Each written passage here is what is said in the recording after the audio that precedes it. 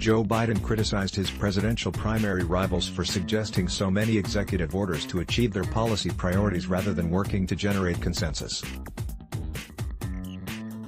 Speaking to a crowd outside a coffee shop and beer garden in Harwichport, Massachusetts, on Saturday, the former vice president joked that there are 87 people running for president along with me, all good people, but noted that they talk about getting things done on day one or through executive order. You can't do a lot by executive order.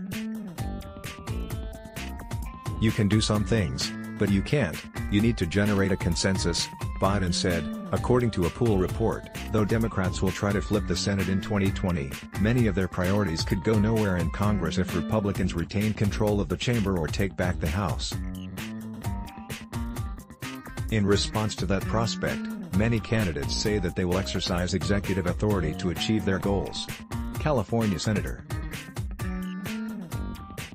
Kamala Harris says she will take executive action to ban assault-style weapons and mandate near-universal background checks if Congress does not pass gun safety legislation in her first 100 days as president. Minnesota Senator Amy Klobuchar says she will close the boyfriend loophole on her first day in office through executive action, which would prevent non-married or live-in romantic partners convicted of domestic abuse from buying a gun. Vermont Senator Bernie Sanders said on the Joe Rogan Experience podcast earlier this month that he would sign an executive order to end prohibition of marijuana.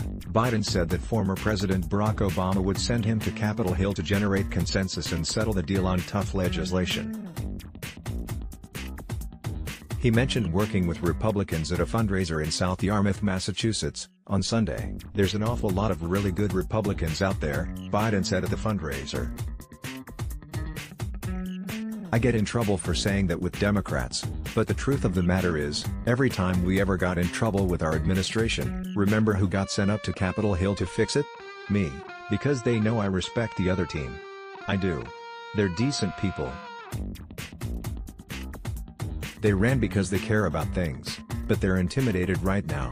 Despite criticizing his primary competitors for relying on executive authority, Biden has also proposed using executive orders to achieve his goals. On day one, Biden will sign a series of new executive orders with unprecedented reach that go well beyond the Obama-Biden administration platform and put us on the right track, his climate change policy platform says.